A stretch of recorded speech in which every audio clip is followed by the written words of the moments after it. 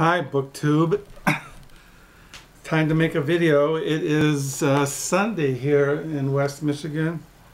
It is January the 8th, 2017. It is 10:12 in the morning. I'm sitting here writing in my January 2017 diary.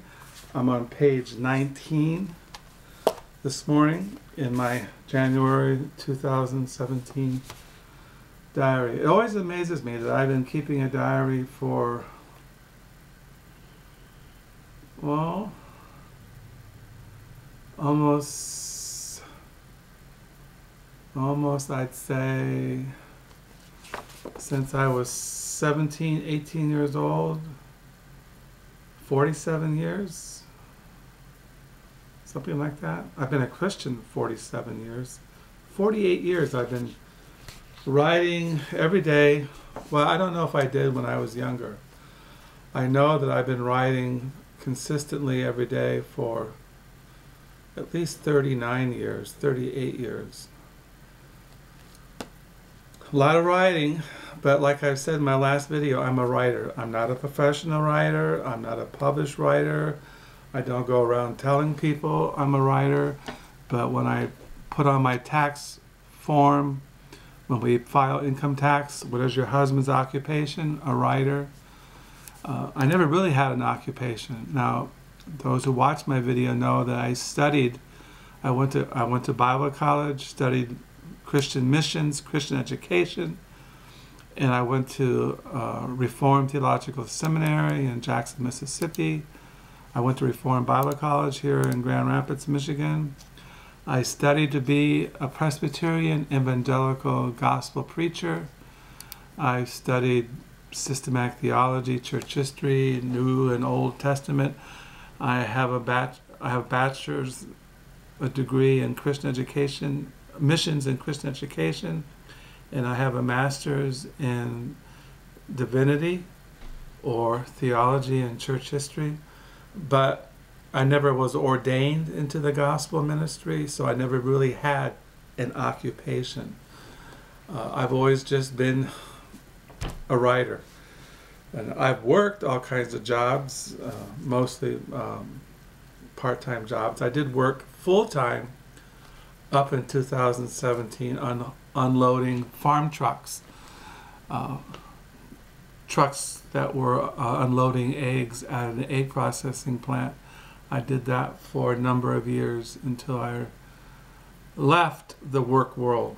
And now, since the last 10, 11 years since I've not worked, I read books and I write, and I'm married and have children and grandchildren, and I do live a kind of a recluse life. My life revolves around living in this house,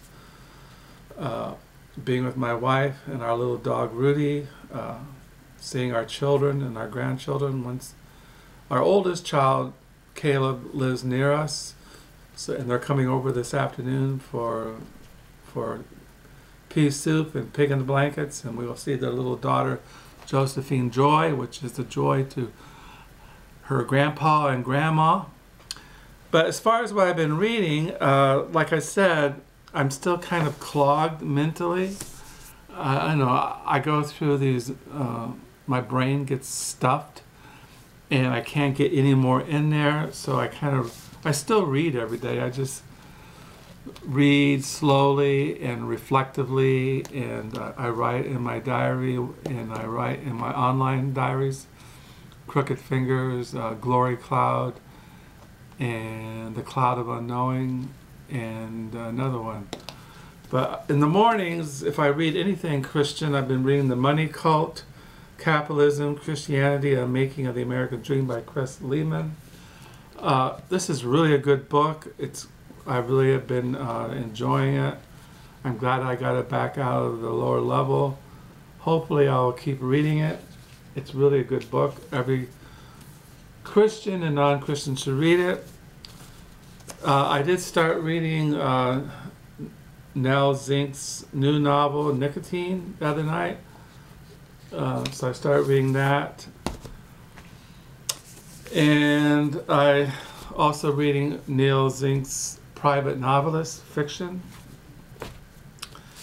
And other night I was reading The Art of Rivalry, Four Friendships, Betrayals, and Breakthroughs in Modern Art.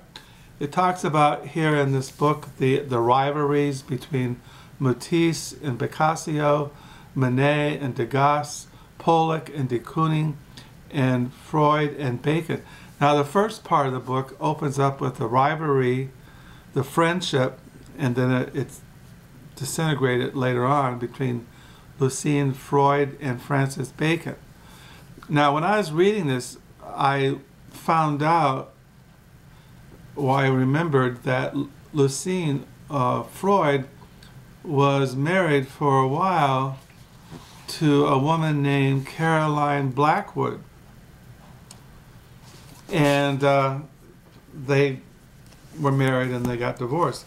Well, Caroline Blackwood later on in her life married the poet Robert Lowell. And I found last year in a thrift store, I found this biography on Caroline Blackwood, The Dangerous Muse, The Life of Lady Caroline Blackwood by Nancy Schoenberger. So I was reading the chapter in here on her relationship when Caroline met Lucien. So I was reading that a lot. That's what I like about having all kinds of biographies. You read something and you get some more information in another book. Usually when I read a biography of somebody, I try to have at least two that I'm reading at the same time because they go from different angles and they present different information, or they give more information or more insights. So I was reading those. And yesterday was a Saturday, and those who watch my video know that I volunteer at the local library used bookstore called the Book Nook.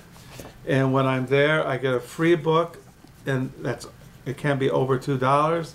And then I pick up used books. For my book for volunteering yesterday, I picked up The History of the Vikings by Gwyn Jones. I picked this up yesterday for my free book. It's supposed to be an authoritative account on the Vikings. And then I bought for $1 a Charles Dickens novel, Our Mutual Friend. And I picked up this, The Third Rank by Roberto Bolano, which was translated, he was a, what it says here, Roberto Bolano was born in Santiago, Chile in 1933. He grew up in Chile and Mexico City, where he was a founder of the infrarealist poetry movement. He is the author of Savage Detectives, which received some prize, and goes on in here. Anyway, I had this already, but my copy was a ex-library copy from Portage, Michigan. This is a brand new copy. It's not a library withdrawal. So I have two accounts. The one I have down in the lower level, I'll return, will give to the Book Nook. But this is The Third Rank by Roberto Bolano, translated from the Spanish by Natasha Wimmer. I collect Roberto Bolano's writings. And I checked out a book I had on reserve at the library yesterday. I just finished reading Diana Spiotta, can't pronounce her name, Stone Arabia. This is her new novel, Innocence and Others. Like I said, my brain's kind of stuffed, so I don't know if I'll get into this. I put this on hold several weeks ago, and it finally came in, and now my brain's kind of like, I don't know. I get those times when I just can't read anymore, where I have to read kind of slowly, or I try to just read, like I said, I'm just reading. I read a little bit of this, and I read a little bit of this, and then I read a little bit of this, and then I read a little bit of this. And throughout the day, you know, I watch the birds. I write in my diary. I listen to some death metal, and I doze. And before you know it, the day is over. Another day starts. But this morning, I've been trying to read a little bit of the Money Cult. And yeah, so that's what's going on here. And on Sunday, it's a new week. I should be getting some books in the mail this week.